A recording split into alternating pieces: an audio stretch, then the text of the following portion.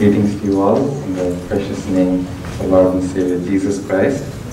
Praise Kristu Namalo and just as Brother Manas said, there will be something for the fathers or others as well. I would want to just take time to wish all of us Happy Mother's Day in a different way, that every one of us have moms and we cherish and we truly are always grateful, especially for their lives, their sacrifice, their love that they poured into our lives. I don't. This is a new mic and this is not supposed to do this. The reason I'm wishing everybody is that every one of us have moms, and none of us would deny that they haven't been loved, at least by their moms, if not by their dads. And so we are always to be grateful for our moms, and it's a day where we celebrate God's goodness in our lives for the moms that He had given us. And especially to the sisters and the moms that are here, I would want to praise God and truly the privilege God had given you, the honor of being a mom. I think it's a special thing. And certainly, I really thank God for each of you and wish you a special day for today. So as we go into God's Word, I'm going to have us pray. I'm going to especially pray for my translator. He's going to have a tough time because I have a lot to do in the time that I have, and I'm going to see how Vijay can catch up. Thank God for him. And we're going to thank the Lord for this new mic God has given us, and ask the Lord to be dedicated for it to be used for His glory. And I also would pray for all of us as we prepare to hear God's word. Let's pray, close our eyes, and look to the Lord for the word that He has. Heavenly Father, thank you so much for this special day you've given us. Lord, also this Lord's Day, to worship you for who you are in our lives, and to be ministered by you, by the living word that you bring to us, because you are alive and right here, enthroned on our praises, ready to minister to the hearts that seek to hear your word. And Lord, be blessed. Father, we desire to hear you and not a man, unworthy as I am, as I stand on thy behalf. I ask, Lord, that you would hide me behind thy cross. And Lord, through me, to each one of us, Lord, that you would speak your word, that you would speak life, Lord, that you would speak truth, so much so, Lord, that these words would become our very portions, dear Father. Especially, Lord, this time I thank you for all the moms that you've given in our lives, through whom we could taste your love in a wonderful way, be cared and Lord, nurtured and taken care of. I ask for your special blessing upon them. I also pray, Lord, that this time for and ask your blessing upon this new mic headset that you have given. Ask, Lord, that you would dedicate, it would be dedicated for your glory and for your kingdom, that it would be used mightily. We also, Lord, thank you for the translation system. I also pray for Vijay as he translates. May you be glorified, and may nothing be lost in this translation as well. Thank you and praise you for this wonderful time you're giving us. Cause us, Lord, to see you exalted, glorified, and Lord, that we would love you and we would walk in your ways that you teach us today. In Jesus' precious name we pray. Amen. All right, I also have a tough topic to deliver, and that is because of some questions that I'll be asking, which would probably make some of us here uncomfortable, primarily because of the answers, if we were to give them in all honesty. Now, if you have noticed the flyer, the title of our Mother's Day was taken from a portion called Proverbs chapter 31. And I want to begin with an introduction that a man of God by name Cameron J. Bryant, he wrote in his article, as he lives in Oregon, Portland. He says that in this article, he begins by saying, I hate Proverbs 31. This was said by a missionary colleague of his. Now, this was a woman, by the way, not a man.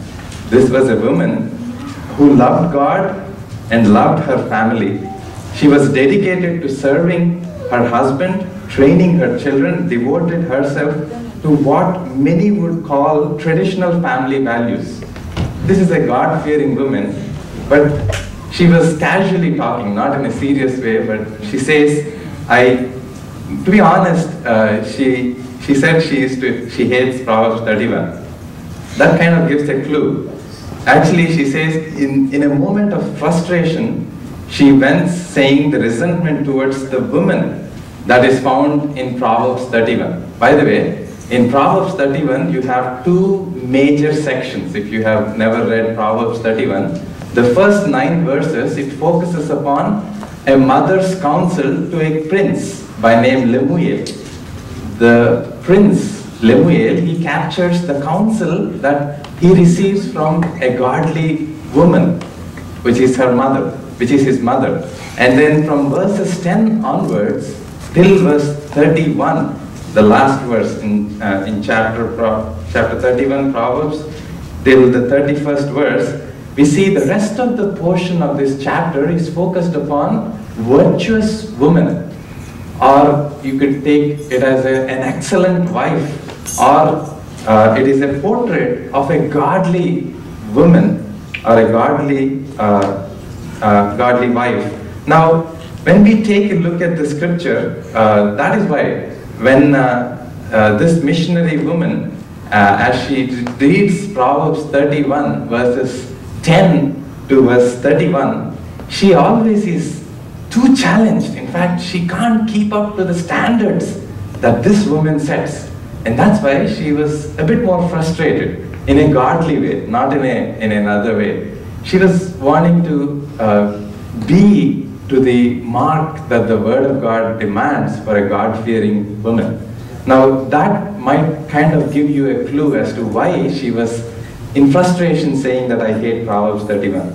Now, when you take up this chapter, the man of God I told about, from whom I'm borrowing some of the introduction, says that a Christian young man's dream is getting to, when he reads Proverbs 31, he desires to get a Proverbs 31 wife, it seems. Now, now when you go into reality, how many of us would acknowledge that our dreams have come true now? That's where things get a little more uncomfortable. What I'm saying is, the Christian man's dream is to receive a Proverbs 31 wife. Now, I don't know how many sisters really, again and again, read Proverbs 31. They also might, like the other sister, a missionary lady, might not want to read Proverbs 31 as often as she doesn't want to. So my point is that this Proverbs 31 talks about a virtuous woman, probably an ideal, godly woman, an excellent wife. Now, yes, to an extent, the author goes on to think, does she really exist? Is she just an ideal woman, a model that is set in the scriptures? Was she ever living? Was there anyone who could be called as the ideal, excellent wife that this Proverbs 31 talks about? So these are the questions that the author, in the article, he raises up, and then he goes on to answer. She cannot, however, be dismissed as a fictional person. I mean, just as a model that is set, but because God's word gives to us nothing that is impossible to attain, we ought to take it as an inspiration from God's word, just as Jesus spoke. Jesus, when he spoke, he said, "Be perfect, therefore, as your heavenly Father is perfect." In Matthew 5 verse 48, we read this scripture. Matthew 5:48, we read, "Be perfect." And then Peter, in 1 Peter chapter 1 verse 16, he says, "Be holy, because I am holy." That is what God desires of us. Now, you might wonder, this sermon is going in a direction where it is a big downloading of some instructions and strong teaching for women, but I want you to be with me because it is going to be seen very clearly that it is relevant for all of us sitting here. All of us sitting here need to be taking note of what this woman's characteristics are, because we'll quickly come to this point. Now, Matthew Henry, as in his commentary, he says the description that is given in Proverbs 31 should become an encouragement for a daily study for every woman who wants to be a godly woman. And he says that it is to be desired so that they would become truly beloved, respected, useful, and honorable. That's what Matthew Henry says in the beginning. Then he says this passage is to be applied to every individual. Now I'm going to come to why we can take it onto every individual, because before I say that, let me say it can also be applied to the Church of God, which is described as a virtuous spouse unto Christ himself.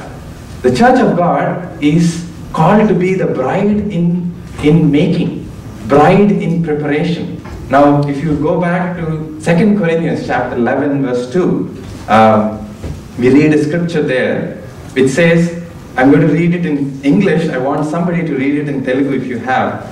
2 Corinthians chapter 11, verse 2. Paul, when he's talking to the Corinthian church, he says this, an important note to take as to what the church of God is, the church that we all are part of. And we all are individually as being prepared as a bride of Christ. So let's read 2 Corinthians 11:2. I'm going to read in English. Probably somebody can read it in English. I'll read it in Telugu. For I am jealous over you with godly jealousy, for I have espoused you to one husband, that I may present you as a chaste virgin to Christ. Right. So Paul is talking to the Corinthians church and he says that I am jealous over you with godly jealousy, for I have espoused you to one husband. Or in another translation you see that you have been betrothed, or you have been engaged to Christ, and you are being prepared as a bride for the marriage of the Lamb that is coming. Telugu chatan devasaktito మీ ఎడల ఆసక్తి కలిగి ఉన్నాను, ఎందుకనగా పవిత్రురాలైన కన్యకనగా ఒక్కడే పురుషునికి అనగా క్రీస్తునకు సమర్పింపబడవలనని మిమ్మును ప్రదానం చేసి తిని అని చెప్పి పౌలు అంటాడు. So there we see that there is a betrothal. Each one of you here, each one of us are being betrothed to Christ, presented when we are being baptized. It is a ceremony of betrothal, it is a ceremony of engagement with us to Christ, and we are being prepared, being sanctified on a day-to-day basis to being presented as a bride worthy to be married in the great marriage of the Lamb that is to happen. Now in that context, when you take this virtuous woman can truly be the church of God, or individually a believer in Christ who needs to be followed or mimicked, or to be modeled in our day-to-day living. And in that sense, it is not just only for the women or sisters or our wives or spouses, but it is indeed truly for all of us individually. Now, let me ask one or two more questions, and then we'll go into the meat of the sermon today. So the question that I had is, how many of us think our mothers are virtuous women? So many, so little. I didn't say our wives are virtuous women. Why are you so afraid, actually? I know you're afraid because the next question is going to be, how many of us think our spouses are virtuous? Now let's see, how many of us think? Okay, those of you who raised are not going to be in trouble at home, but the rest of them will have some trouble at home. I really thought there will be more hands in the first question, because all of us would lovingly say our mothers are virtuous women, and maybe not agreeing for our wives. But when we take a look at this scripture, Proverbs 31 verses 10 to 31, it gives us the characteristics of virtuous women, where all of us, whether we are mothers or whether we are wives or whether we are even men for that matter, we need to long for becoming virtuous in nature. Now, let's get to this point, this important definition as to what virtuous is all about. If you go to the dictionary definition of what virtuous is, it is being good-natured. Good-natured. It is being blameless. It is being righteous. It is being upright. Now, that actually should ring a bell that we all should long to be blameless. We all should long to be good-natured. We all should long to be righteous, upright. And so, when we take note of this, let's now try to answer this question. How many of us think our spouses are virtuous? All right, I've seen some sisters raising their hand. That really is good. Because I didn't say how many of us have our wives as virtuous. I said spouses, by the way, which means that you have either your husband or wife, truly that you're acknowledging them to be virtuous. Indeed, it's a good thing that we acknowledge, because we all should be virtuous, not by our own virtuousness, not by our own righteousness, but by the righteousness that we receive from Christ, where we long to grow in it, where we long to grow in it. Now, let's get to actually the Telugu words. The meaning of the Telugu words give us a good picture of what virtuousness is. It is said in Telugu as Sadgunamu or Neetimantudu ani rayabadi undi. So when we take note of this, we all need to long for growing in good-naturedness. Now, who is good, by the way? Let's consider, we have answered many questions. Who truly is good according to the scriptures? We see in Romans chapter 3 verse 12, we know that there is none that knoweth to do good. There is absolutely none that knoweth to do good. And there is none righteous, no, not one. The author, Apostle Paul, goes on to say that. And then he moves on in Romans chapter 7 verse 18, he says, there is absolutely nothing good that dwelleth in me. Romans chapter 7 verse 18. I want us to read this verse in English. For I know that in me, that is, in my flesh, dwelleth no good thing. For the will is present with me, but how to perform that which is good I find not. Yes. Here we see, the Bible always gives to us the reality of who humanity is. It gives the exact description of human hearts and human lives. Now, our lives. Now, the point is, many of us have this, unfortunately, we have this feeling as to say, human beings are generally good, but only at times they are bad. At times they have some sins. At times they have some fault, that they fall prey and do mistakes. But the problem is, this Bible gives to us the exact description. We are at the core of our hearts, we are sinful, it seems. At the core of our hearts, we are desperately wicked. That's what the Bible says in Jeremiah chapter 17 verse 9. Let's not go there. But at the surface level, we might seem good. We might be acting good. And we might try to live good. We have good intentions, but it is not possible in of ourselves to be good. The good that God desires of us. And that's why when Jesus was encountered by a rich young ruler who came to flatter Jesus in Matthew chapter 19 verse 26, we see Jesus being questioned by this rich young ruler. Matthew chapter 19 verse 26, sorry, let's get that first. Matthew chapter 19 verse 16. Somebody can read it in English. I'm going to read it in Telugu. And behold, one came and said unto him, Master, what good thing shall I do that I may have eternal life? Yes. Good master, what good thing should I do that I may have eternal life? This rich young ruler wanted to do something and inherit eternal life. And to that Jesus answers and says, and he said unto him, why callest thou me good? There is none good but one, that is God. తెలుగులో అందుకైనా మంచి కార్యం గురించి నన్ను ఎందుకు అడుగుచున్నావు, మంచివాడు ఒక్కడే, నీవు మంచివాడు ఒక్కడే అని సమాధానం ఇచ్చినట్టుగా మనం చూస్తున్నాం. So when we take a look at this, we understand there is no inherent goodness in us that can make us acceptable to God, and which is why we need to receive that goodness that comes from God. We see here that God is good. We see right from the creation as well. God, when He made all things, He said everything, it is good. And in fact, we see that He is a good God. In Psalms 145, we read that our God is good and He provides for us. And we read in Matthew chapter 5, the Sermon on the Mount as well, that there is no variableness, or actually in James chapter 1 verse 17 we read, there is no variableness or shadow of turning with Him. Every good and perfect gift comes from the Father of lights, in whom there is no variableness or shadow of turning. Such is our God, and He is the source of all goodness. If you and I desire to be good, it is from Him that we need to receive that goodness, that nature to do good.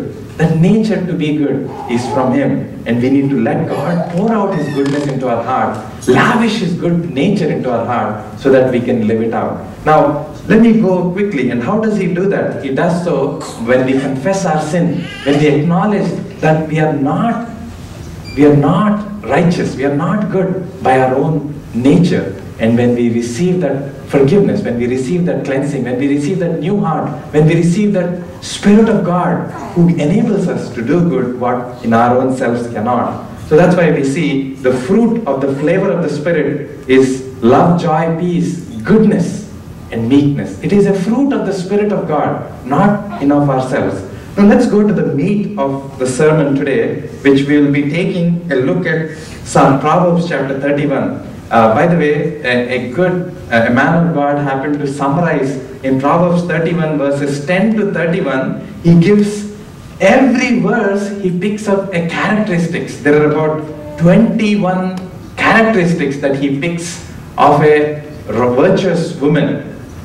And when we take a note of all those 21 characteristics, I'm sure we will be exhausted. We will not be able to remember anything. But for the sake of time, what I did is, I have brought to us 7 of the most important characteristics that we can take a look, and especially in comparison to the church that we are, and to individually as a believer, you and I are to take note of these 7 wondrous characteristics that we see in this virtuous woman in Proverbs 31. Let's pick it up in Proverbs chapter 31 verse 13. Can somebody read 31 verse 13? The first characteristics that we will pick. She seeketh food and flax, and worketh willingly with her hands. Yes, I'm going to read that in Telugu for us. Just ఆమె గొర్రె బొచ్చును అవిసె నారును వెదుకును తన చేతులారా వాటితో పని చేయును. We see, as a Proverbs 31 woman, this virtuous woman, it reminds us that we, as those that have become betrothed to Christ, engaged to Christ, as individual believers and as church, we are to be those that would work willingly, not out of force. We are not called to live the works. We are actually saved by grace, and we are saved onto good works that Christ has already ordained us to do. Now in Ephesians chapter 2 verse 8 to 10 we read that God has not saved us by works, but He is saving us onto good works that we are to do. Now if you and I have received the gift of salvation, the goodness that comes, the forgiveness that comes, the cleansing that comes from Christ Jesus, you and I cannot but have the works that would follow, the heart of willingness to do the works of God. Ephesians chapter 2 verse 9 and 10, actually verse 10. For we are His workmanship, created in Christ Jesus unto good works, which God has before ordained that we should walk in them. తెలుగులో కూడా చదువుతాను. మరియు వాటి యందు మనం నడుచుకొనవలెనని దేవుడు ముందుగా సిద్ధపరిచిన సత్క్రియలను చేయుటకై మనం క్రీస్తునందు సృష్టింపబడిన వారమై ఆయన చేసిన పని అయి ఉన్నాము. We've been saved to good works. And if you and I are not actually resulting, our lives are not resulting in good works, we need to examine our lives. And I want us to take note that this woman in Proverbs 31 verse 13, she was working willingly. She was not working out of force or compulsion. Nobody is pushing her to work. And she was a woman who was giving herself to the work of God. In 1 Corinthians chapter 15 verse 58, we read Apostle Paul encouraging the church and each and every individual believer like you and me to always abound in the work of God. To always abound in the work of God. Now let's read that 1 Corinthians chapter 15 verse 58. Therefore, my beloved brethren, be ye steadfast, unmovable, always abounding in the work of the Lord, for as much as ye know that your labor is not in vain in the Lord. Yes, here we see that when we labor, when we work the works that God has already ordained, He's going to truly be faithful, and will never have our labor go in vain, because our God is going to bless when we abound in the work of God. Well, let's move to 1 Peter chapter 5 verse 2, where Peter exhorts the elders in the church of God, saying that as you have been given the privilege to oversee the church of God, you and I are to do it willingly, not out of constraint. Not being constrained, but willingly we are to work. Just like the virtuous woman, we are to work willingly. Now let's move to the second characteristic that we see, which is in Proverbs 31 verse 16. She considereth a field and buyeth it, with the fruit of her hands she planteth a vineyard. Yes, let's see this second characteristic, which is she not only works willingly, but she invests wisely. You see, this woman is somebody who invests wisely. Now, what did she do? In verse 16 we read, she considereth a field and buyeth it. By the way, did you read, she considereth gold and buyeth it and makes a necklace for herself? Right? Did we read that, or did we read, she considereth a field and buyeth it? You know, when we see, she was wise enough to invest, not spend, invest. Now, all of us need to be investors. And when we take note of the field and also the vineyard, two things should come to our mind. Matthew chapter 13 and verse 38, and John chapter 15 should remind us that the field is basically this world in which the kingdom of God is. John chapter 15 says, I am the true vine, and ye are my branches. We see Christ being planted in this world, and when you take a contrast of those two portions, Matthew 13, the parable of the sower, we see that the sower goes on to sow the seed, which is the word of God. And as the word is being sowed, we see the wheat going to come up, and we see the vineyard is representation of Christ. And we see that she happened to seek for a field and buy it. She's investing in the kingdom. She's investing in things that would last for eternity, not for the temporal time, not for the days of maybe after a few days or few years, but she's investing for things that would last and have eternal fruits, that is souls that are to come to Christ, that many who are perishing would be brought into the saving knowledge of Jesus Christ. So where is our investment? She is a model in reminding us as to where our investment should be. Now in Matthew chapter 6 verse 19 we see, lay not treasure upon the earth, where moth and rust corrupt, where thieves break in and steal. But Matthew chapter 6 verse 20 says, lay up treasure in heaven. You know, as godly people, we can lay up treasures in heaven right when we are here. That is, when we invest in kingdom, when we invest in the saving of the souls, we invest in heavenly things. I'm not asking us to become poor, give all the riches, but wherever we use our money, we need to use wisely in giving God the due priority and preeminence, even in our giving as well. So we see this woman models to us not only in the aspect of working willingly, but in the aspect of investing wisely. Well, let's move to the third aspect of her life. In 31, 20th verse, we see that she gives generously. After she works willingly, after she invests wisely, she gives generously, it seems. Let's read verse 20. Stretcheth out her hand to the poor, yea, she reacheth forth her hands to the needy. Yes, she stretcheth out her hand to the poor, and she reacheth out her hands to the needy.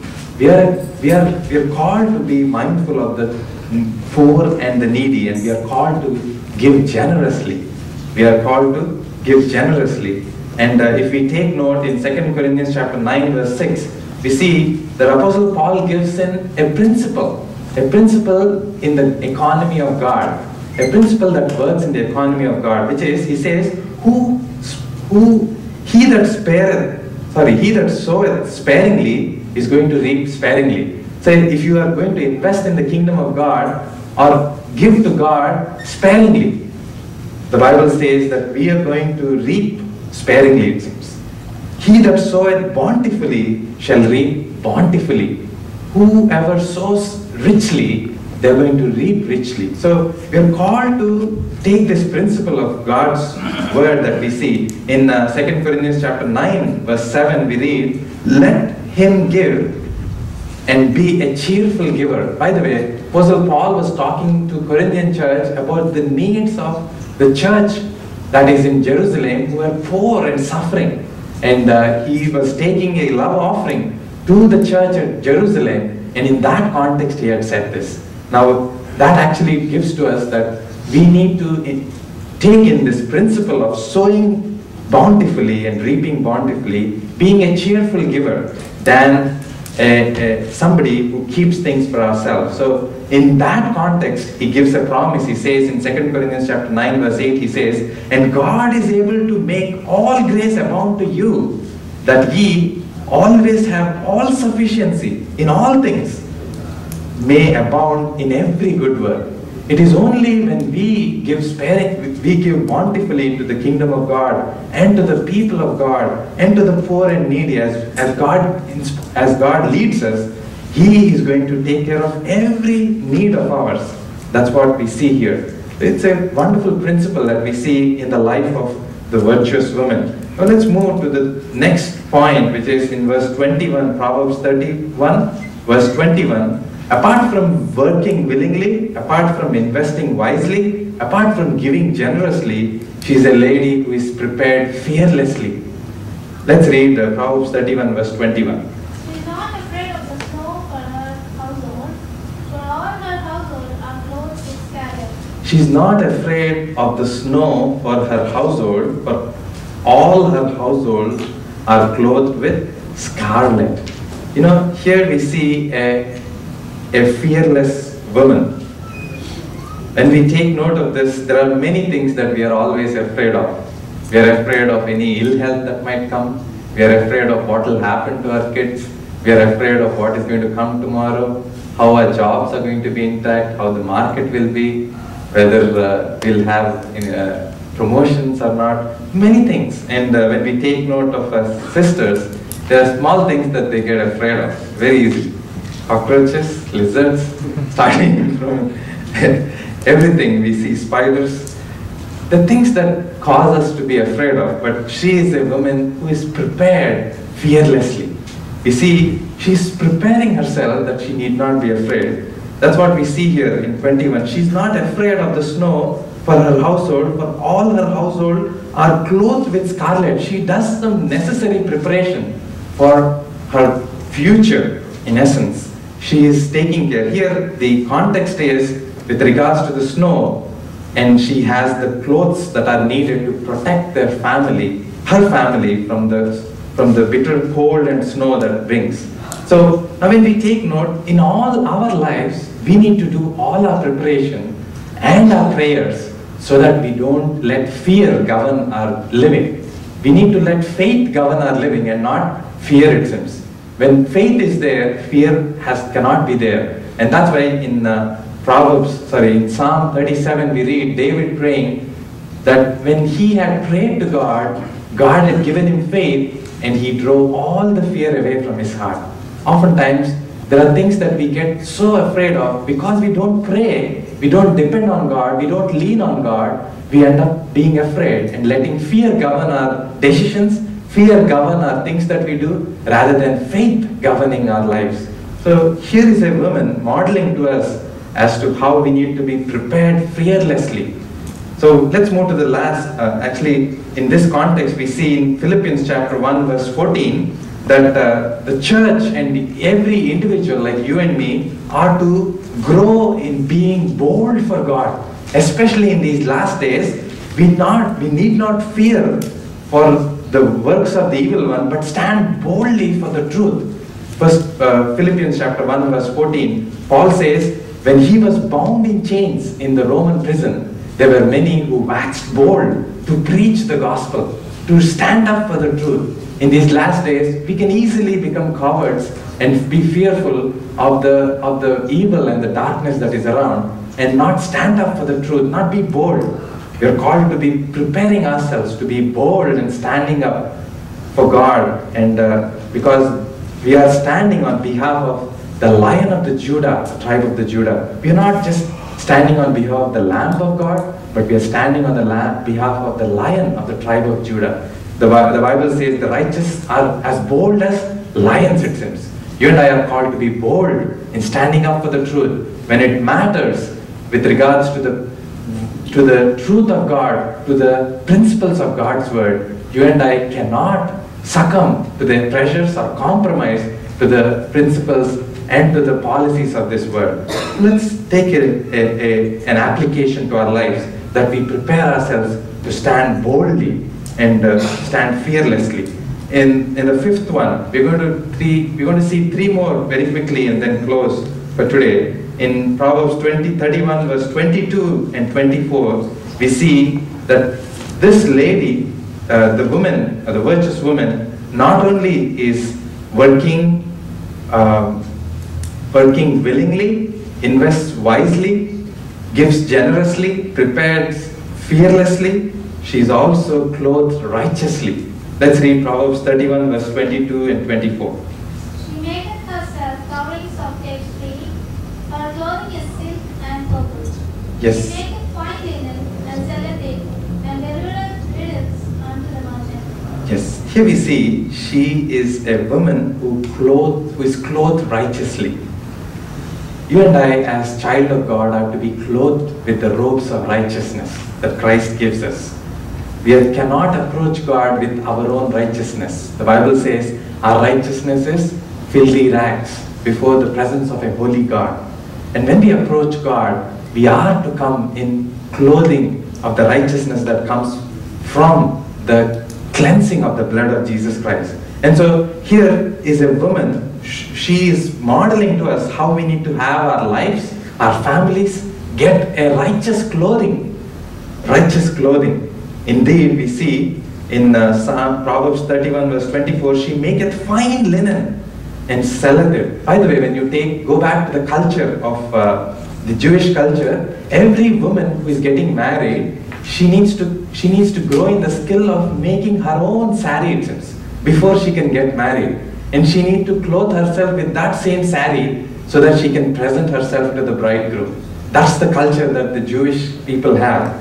And that's why we see here, she maketh fine linen. In Revelation chapter 19, verse 8, we read that she was a woman who prepares herself with fine linen, and that fine linen is the righteousness of the saints.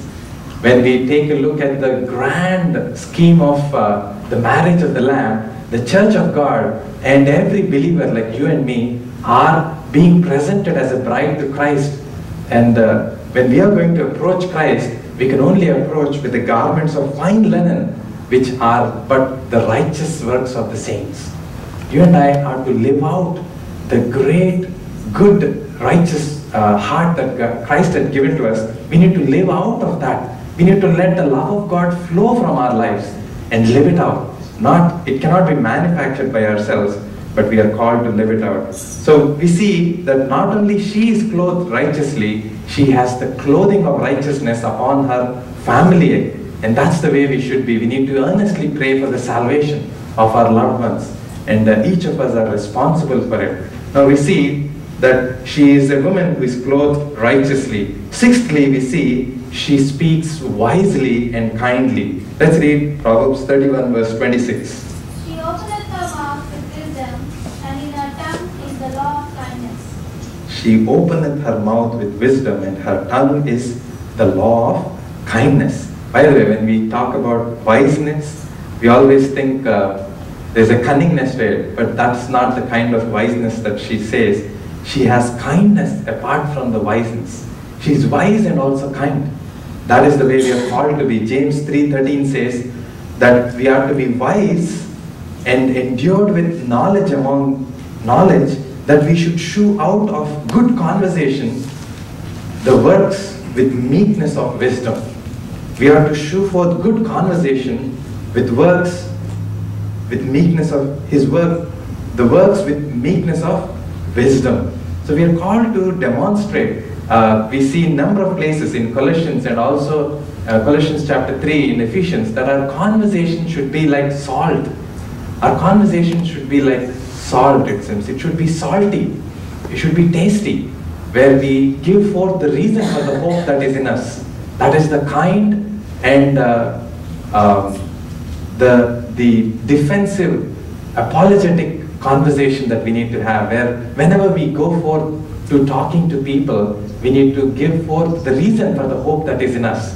And that's what this woman models for us. Now lastly, we read in Proverbs 31 verse 30, a great statement there that the author puts forth. By the way, though we see that this whole portion of Proverbs 31 has been written primarily as in the beginning of this chapter, we see that these are the words of King Lemuel. Probably it was thought to be another name for Solomon himself.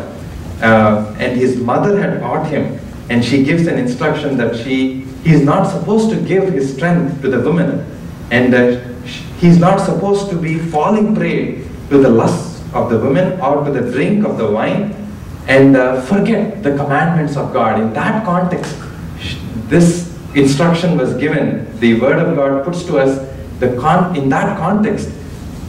The word of God brings to us that the king needs to seek after a virtuous woman for a wife, and that is where we see the qualities that we have walked through listed. Now, in that context, we see the last quality that we need to take forth is we are to be godly.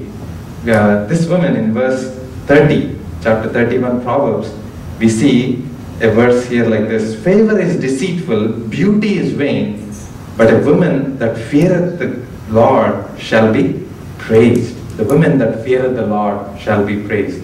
She was modeling to us to live godly, to live a God-fearing life.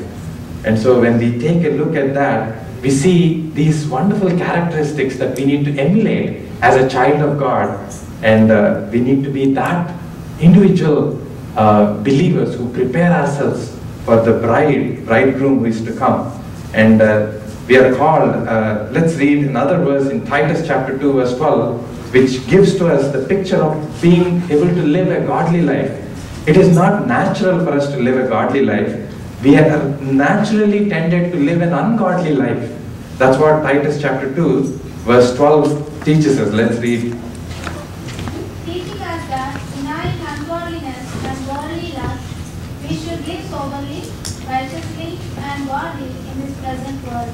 Yes, we have taken a look at the scripture extensively in our Bible study, where in our previous life, before coming to Christ, we tended to live ungodly. That is, we were running to sin. We were delighting in sin. Now we run away from sin, where we hate sin, in essence, that we are truly repentant or penitent of the sin that might rule or that might have anything to do with us. And so here we see teaching. The grace of God is going to teach us to deny ungodliness. Having received the grace, a free gift of salvation, a reasonless love. When we take note of that word called grace, reasonless love, it truly portrays the kind of love that the mother shows. There's no reason except that the mother should love the child, except that God had given that motherly love to her. Now, when we take note of that, that reasonless love of God would constrain us to live a godly life. It would teach us to deny ungodliness and worldly lust, and would cause us to live a godly life in this present world, not sometime later, in this present world. During these times, it's going to teach us to live a godly and a God-fearing life. And may it be so as we take note of the 7 things. I want to just quickly summarize. From this virtuous woman, we learn that she was willing to work. Actually, she was working willingly, basically. The second one is she was investing wisely. She was giving generously. She was prepared fearlessly. She was clothed righteously. She was speaking wisely and kindly. And then the last one, she was living a godly life. And may that be so of each of us as we are being betrothed to Christ, that we would live a life godly. That when we take note of this in that same verse, in verse 31, Proverbs 31, verse 31, give her of the fruit of her hands and let her own words praise her in the gates. Now, the thing that I want to close is that every virtuous spouse is going to be, or every virtuous woman, as they desire to be like this, are going to be a virtuous or godly moms that we all have and so delight. And all of us need to long to be growing up in these characteristics that God has brought to us. And may it be so that as we see such characteristics, there are many characteristics that we have already seen in our godly parents that God has given, especially our moms. But we are called to strive to grow in this aspect of living godly lives in this dark world that we live in. Let's pray and ask the Lord for His blessing upon this word and all that we have heard. Heavenly Father, thank you, Lord, for this time you've given us to consider the model of a virtuous woman that you have set in thy word. We thank you, Lord, for the characteristics that we could reflect and consider for our own lives, each of us individually. Yes, Lord, there is nothing good that dwells in us, in our flesh, but you who are the source of all goodness. Lord, when you draw us unto yourself, when you forgive us of our sins, when you clothe us with your goodness and righteousness. Indeed, Lord, we are given the Spirit of God as a gift, whose flavor is goodness that would come out of us evidently, dear Father. Father, we desire to grow in this virtuousness that you have put forth in thy word. Lord, help us to live a godly life in these last days. Help us, Lord, that we would work willingly, that we would be prepared fearlessly. Lord, that we would be giving generously, dear Father. Lord, that we would truly speak wisely. And Lord, that we would be bold in our proclamation. Father, that we would be those that would truly, Lord, invest wisely in thy kingdom. Lord, that we would reap great rewards unto eternity. To this end, I ask for your blessing upon each and every individual here. Thank you for this time. In Jesus' name.